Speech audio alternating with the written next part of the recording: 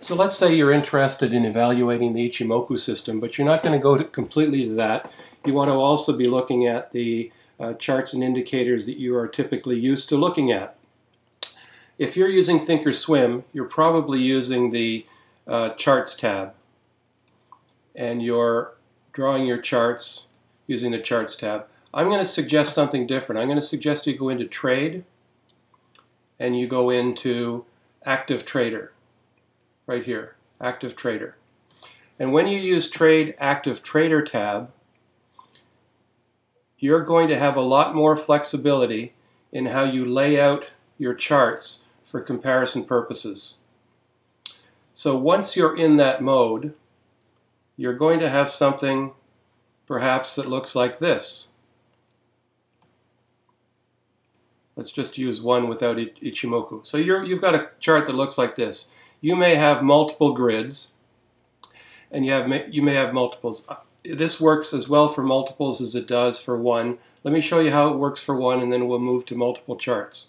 So here you are with your 5-minute 2 moving averages chart, and you'll see on the side here that in Active Trader there are buttons where you can open trade initiation,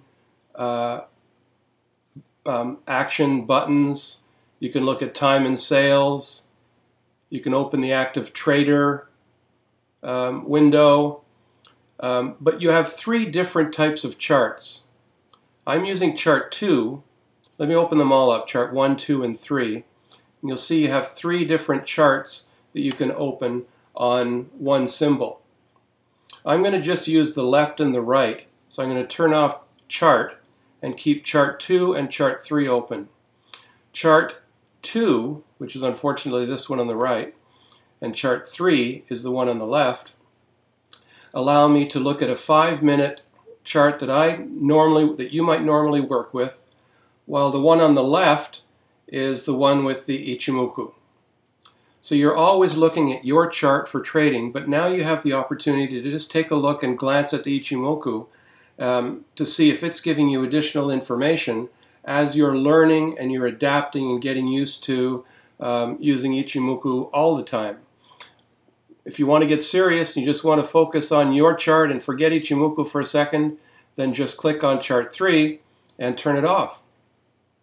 Now to go into the multiple chart, much the same. So let's say we want to go into 4 different symbols. So we can go to Amazon here, we'll go to cat here, and we'll go to silver here. And we'll turn off Active Trader in each of these, because that seems to be the one it pulls up in default. And we'll pull up the chart 2 in each window. And you'll set these to the style that you want, which is your, I call it 5-minute basic.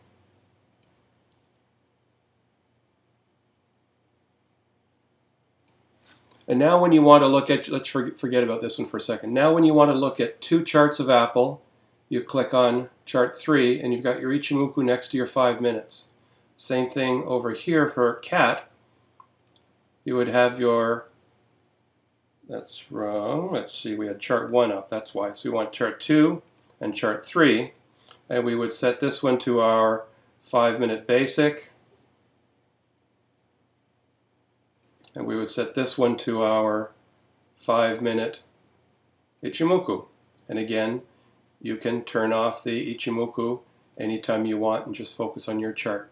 So you see how we have the ability to look at what we're used to looking at and just taking a quick glance at the Ichimoku and turning it off using Active Trader and the ability to set up large grids with up to 3 different time frames at one time.